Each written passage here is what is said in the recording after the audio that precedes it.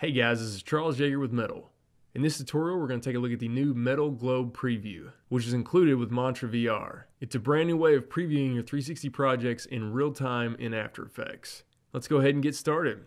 All right, inside of After Effects, the first thing you're going to want to do before you enable the Global Preview is you may need to come up here and go to your Preferences. So go to Edit, and then Preferences, and then come on down here to where it says Video Preview.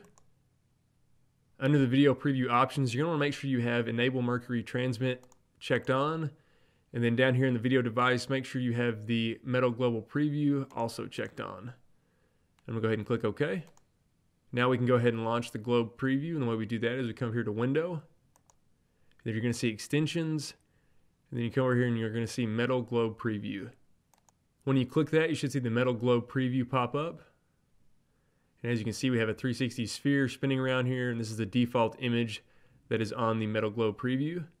And I can actually click this with my mouse to navigate around. But let's say I want to preview some of my own 360 footage. So what I'm going to do is I'm just going to select some 360 footage I have in After Effects, add it to a new composition. And if I just go ahead and click in that comp window, you're going to see it's automatically going to update in the Mettle Globe Preview. So now I can actually click on this globe and navigate around it to see my 360 composition in 360. Now I'm going to go ahead and center this up here just so we can go through a couple more options. This window is also resizable, so you can click and drag it whatever size you want or put it on an alternate monitor. As I mentioned, you can just click and drag to rotate around the globe. You can also wheel on your mouse backwards or forwards to zoom in and out. Another thing you'll notice up here in the top left corner, you'll see it looks like an unfolded cube map, and that's exactly what it is. So the center one is actually the front perspective. So you can actually just click there. It's automatically going to go to the front perspective. And then you can go to the right-hand side, the back, click on the left, and then we have the bottom, and then also the top. So again, it's just unfolded like an actual cube map. And again, to center up, just click on the center one. Over here, we can enable the degree and horizon line, so I'm just going to click that. You're going to see all of these lines with degrees and horizons on the globe.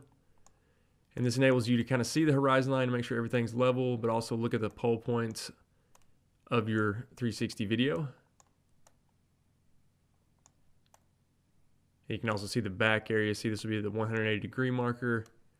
And then we come around here to the front, which is 0 degrees. To turn those back off, all you need to do is just click back on that icon.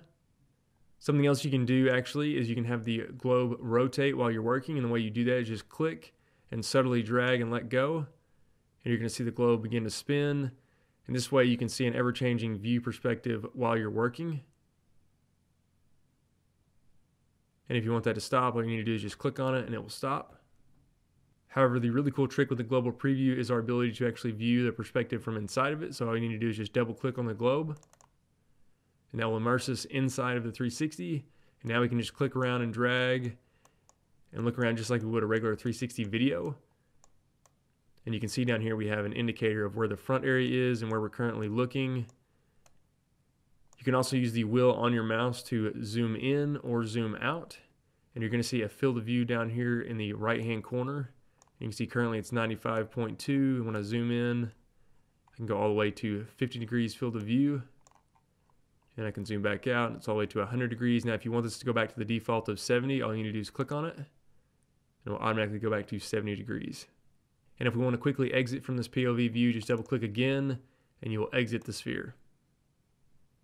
Now the other really nice feature with this Global Preview is that we can dock this in After Effects. So I'm just going to select right here on the Global Preview, and you can see it's going to pop up like it's dockable, and I'll just dock it right here. And again, as I work, this will constantly update, and we can see that. I can go ahead and do a quick RAM preview, and we can see it update on the Global Preview.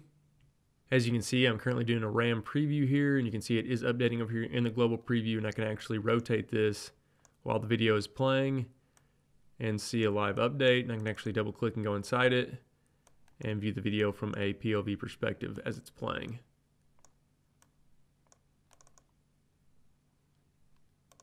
Now, if there's ever a situation where you make a change and you don't see it reflected in the Global Preview, you may just need to click right here on the comp area, and that should automatically update the Global Preview then. And this preview will even update when we apply Mantra VR effects to our footage. So I'm just gonna come over here and select the Mantra VR turbulence effect, apply it to my footage.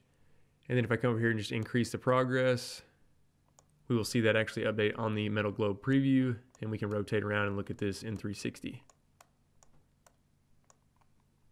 All right, guys, hopefully you enjoyed this tutorial of the Metal Globe preview that's a part of Mantra VR. Again, this has been Charles Yeager for Mettle. Thanks for watching.